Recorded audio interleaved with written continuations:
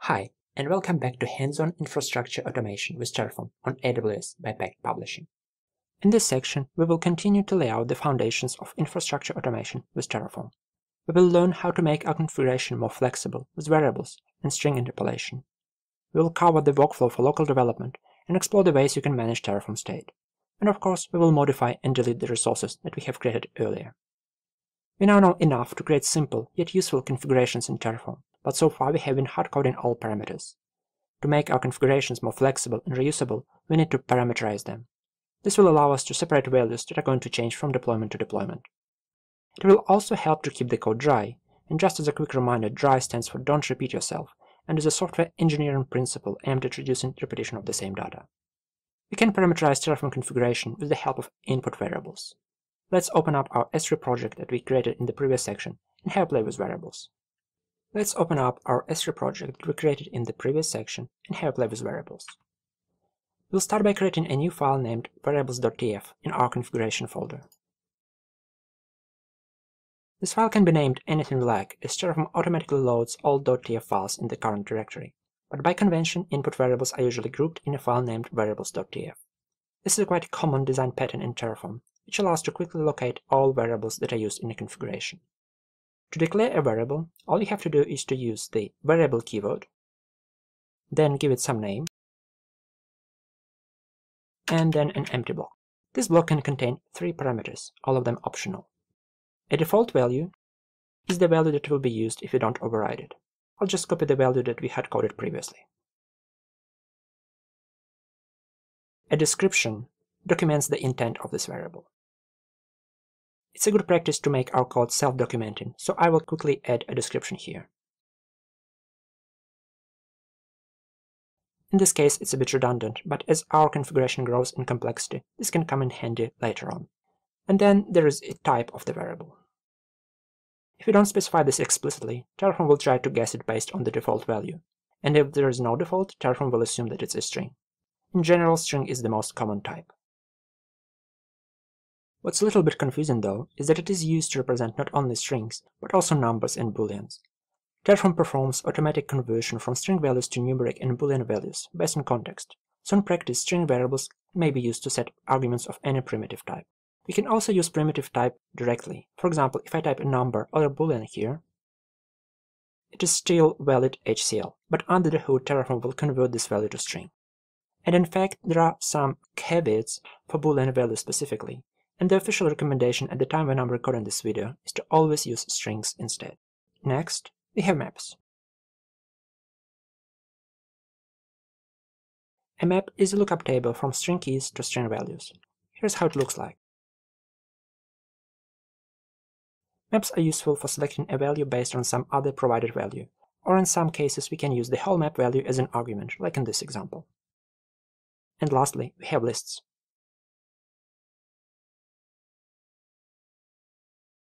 A list value is an ordered sequence of strings indexed by integers starting with 0.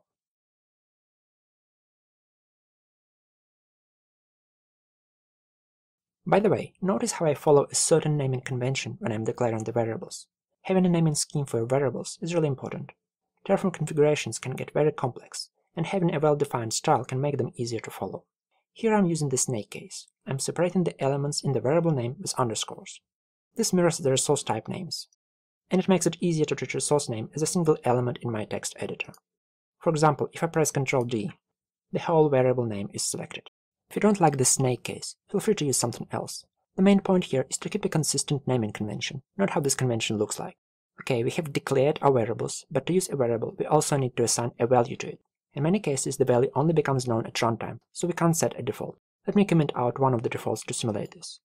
Alright, how do we assign this value now? As usual, there are several ways to do this. Alright, how do we assign this value now? As usual, there are several ways to do this. First off, we can simply run Terraform plan, and Terraform will prompt us for values. These values are not saved, however, and the next time you run a command, you'll have to type in the values again. This gets old pretty fast. Another way is to set the variables directly on the command line with the var flag. Here's how it looks like.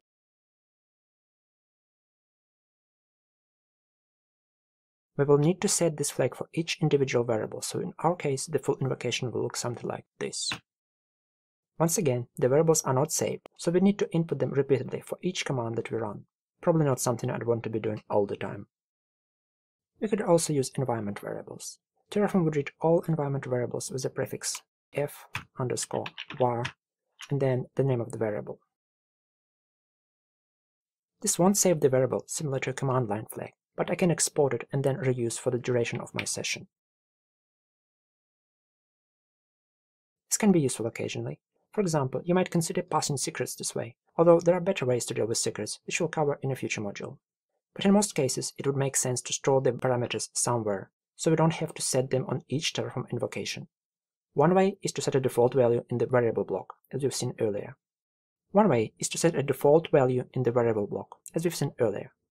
Another way is to gather these variables in a variable definition files, which should have tfvars extension. Terraform will automatically load all files which match Terraform tfvars or auto-tfvars from the current directory and use them to populate the required parameters. Let me create a Terraform tfvars file. And now add a variable to it. Now let me open up the integrated terminal to get a fresh session. If I run Terraform plan now, I am no longer prompted for this value, as Terraform has loaded this file automatically. We can also have multiple tfvars files and pass them explicitly to Terraform using the var file flag. If we pass several files, Terraform will merge their values, and if a particular variable is defined in more than one variable file, the last value specified wins. This can be quite powerful, and we'll use this method to separate different environments in a future section. Alright, we have declared and assigned some variables. Now, how do we actually use them? To do this, we will have to use string interpolation. After a string is interpolated, all placeholders are replaced by their values. This is how interpolation looks like in the current version, which is 0.11 when I'm recording this video. The interpolated value is put inside the curly braces and prefixed with a $, like this. This is a string, and as such it has to be enclosed in double quotes. This is a syntax which we'll see a lot in this course, as it's used not only for variables, but also for built-in functions, and Terraform has dozens of useful built-in functions. The next version of Terraform, which was announced a couple of weeks ago, will support first-class expressions, and they simplify this quite a bit. It's not available yet though, so in this course I will have to stick to string interpolations. Okay, let's jump back to the editor and see how we can use our variables. Here I will replace the hard-coded name of our bucket with S3 bucket name parameter, which is a string. Next, I will add some tags. This attribute accepts a map, and I could simply pass our S3 tags map variable. But to keep things interesting, let's get just one value out of this map. I will use a built-in lookup function to do this.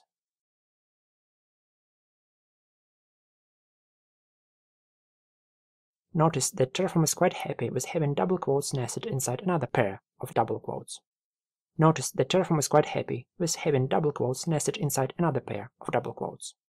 And for the last one, let's get a value out of our list. Lists are zero indexed, so let's fetch the first value and set a region of our bucket. Now, let's run Terraform plan and see what happens. And now let's apply this.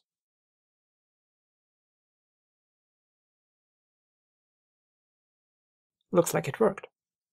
But before I wrap up this video, I'd like to introduce another command, which can be helpful when you're working with interpolations and built-in functions. Many programming languages such as Python or Ruby provide an interactive console as a quick way to try out commands and test pieces of code on the fly. Terraform also has an interactive console. Inside the console, we don't have to use quotation marks or the $. So if I want to access a value of a variable, I can do it like this. And if I want to give this map a key and get a value back, I can either use the lookup function, which I mentioned earlier, or do it directly with square brackets, like it's done in many programming languages. Unfortunately, this console is a bit limited in functionality. It doesn't support history or tab completion, and everything is evaluated immediately, so I can't declare a new variable. This will hopefully get fixed in a future release, but even in the current form, Terraform Console is a useful tool for automation scripts, as it allows you to access arbitrary attributes from a Terraform configuration. Alright, that's enough of variables and interpolations for now. We will see plenty more in the future.